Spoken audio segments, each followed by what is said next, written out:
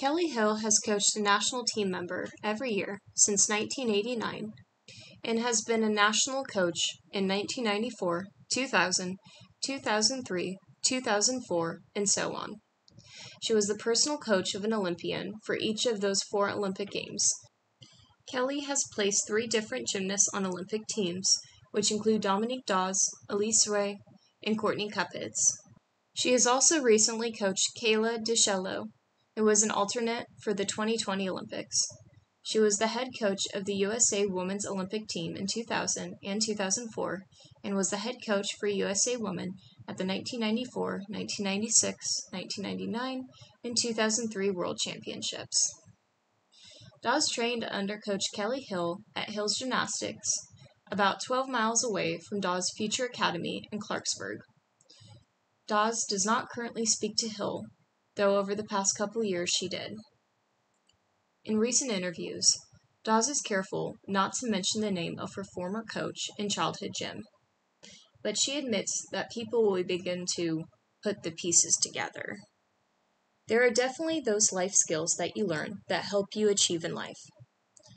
She says of the lessons that she learned at Hill's Gymnastics, I think, Dawes says, setting goals and trying to achieve those goals are great, but anything about true friendship, happiness, well, that's truly what's going to make you fulfilled in this world, and I did not learn that there.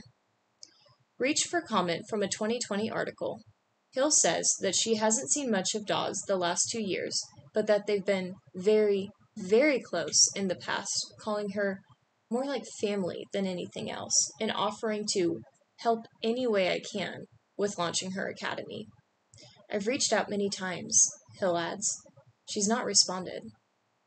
Hill has heard Dawes talk about her desire to change the culture in gymnastics compared to what she experienced as a child, but Hill says that she has no idea what Dawes is referring to. Dawes, for her part, sounds ready to move on. What I'm saying is, I feel very free now, at 43 years old, to speak my truth. And there's nothing that I'm doing that is embellishing or is not truthful. I know that as a parent, I would not have my kid in the environment that I was in. It's common in abusive relationships to not register that the victim has been abused until years later. Gymternet stated that she had an interview with both Dawes and Hill and that they were on speaking terms, but things must have changed since 2016. This could have been after the Gym Alliance movement came out, which encouraged former gymnasts to speak about the abuse they endured. This could have made Dawes think more clearly about, hey, maybe this happened to me too. She spoke during COVID in reference to her being 12 years old.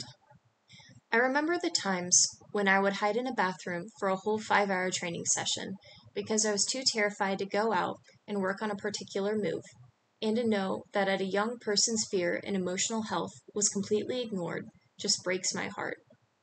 There's a lot of unhealthy people still involved in the sport, and that's why there does need to be an internal investigation of USA Gymnastics. Elise Ray, Kayla DiCello, Courtney Cuppets, and many others went off to college, and to this day they have not talked badly on Hill. Hill and Dawes have had a very close relationship, almost unhealthy, where Dawes would spend the nights at Hill's house, eventually living with them, and Hill would pay for her medical bills when needed. It's hard to make a conclusion if Hill is an abusive coach, since Dawes grew up in an environment where most of this culture was accepted. But comparing her tens of other athletes, I can't help but stay neutral that she may or may not be a safe coach. From a personal standpoint, she may not be a good person because of some of the controversial statements that have been made from her over the past couple of years. Again, I don't think or really know if she is a toxic coach because we haven't really seen any verbal abuse or physical abuse, but I can't say that she is a great person with some of the things she's done in the past with USAG. But I'm going to give her the benefit of doubt that some of these statements have been made a couple years ago and she could have grown with the culture, but I really have no idea. It's pretty neutral at this point.